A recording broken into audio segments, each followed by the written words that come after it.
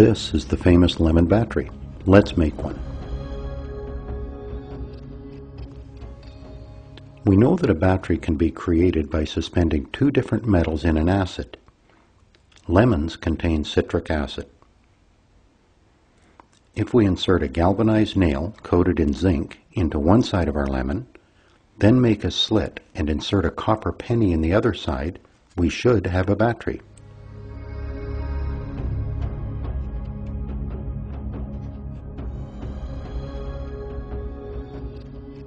The voltmeter confirms that our two metals, zinc and copper, suspended in the lemon's citric acid, create a measurable voltage, in this case just over 1 volt. The red lead from the meter connects to the plus side of the battery, the black lead to the minus side. Reversing the leads, we see a minus sign on the meter, meaning I have the leads connected backwards. The copper penny is the plus terminal of this battery.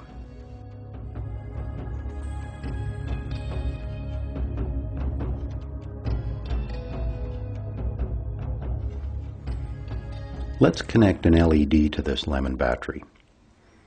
LEDs are a special type of low voltage, low current device. They can easily be damaged by high current. The letters represent the three words, light emitting diode. The word diode alerts us to something special about LEDs. Unlike ordinary light bulbs, LEDs must be connected a certain way. One lead, or wire, connects to the plus side of the battery, the other to the minus side. A flat spot at the base indicates the minus lead. This lead is connected to the minus terminal of the battery. Electrons flow in on the minus lead and out on the plus lead. Connect an LED backwards and it will not work. I am using small jumper cables with alligator clips to connect the LED to our lemon battery. We know that the copper is the plus terminal of our battery and the zinc-coated nail is minus. Our LED is connected properly, but it is not glowing. We do not have enough current flowing to light this LED. Higher voltage will move more current through the LED. Let's increase the voltage by adding another lemon to our circuit. Connecting batteries in series adds the voltage from each battery. Remember to connect the plus from one battery to the minus of the other.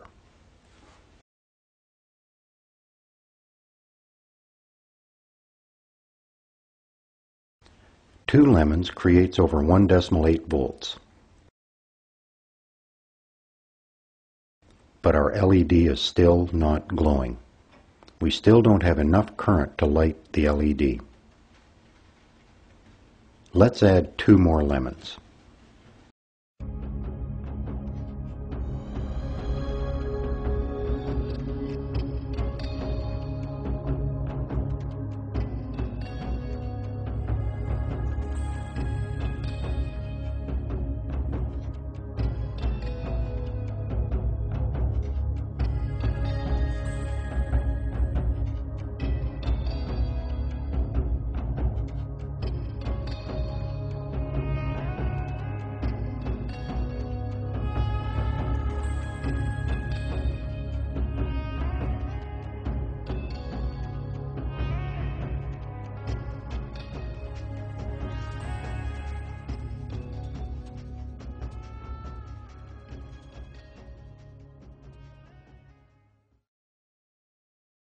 Now we have over 3.5 volts.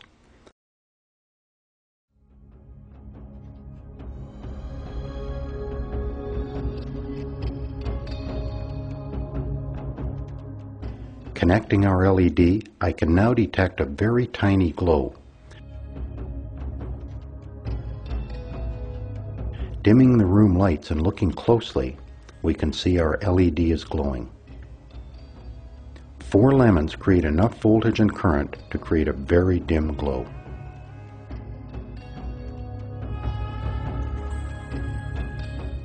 LEDs are available in different colors and sizes. This is a clear, high-intensity LED. When connected to our lemon battery, a dim red glow is visible.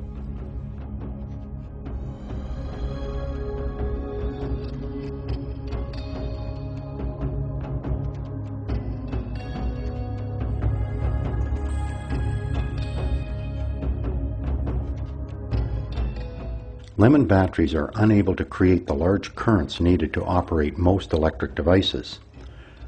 But low current devices like this calculator are easily operated with 2 lemons.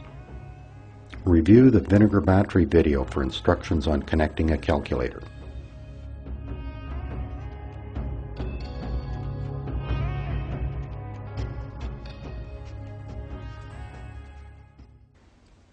If you would like to connect large numbers of lemon batteries, you can actually cut the lemons into quarters or smaller, and each piece will work as a separate battery cell.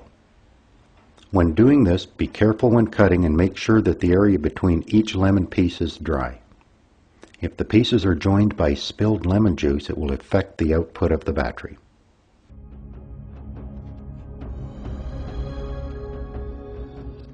More information about lemon batteries can be found at our website, hylaroad.com. Follow the projects link.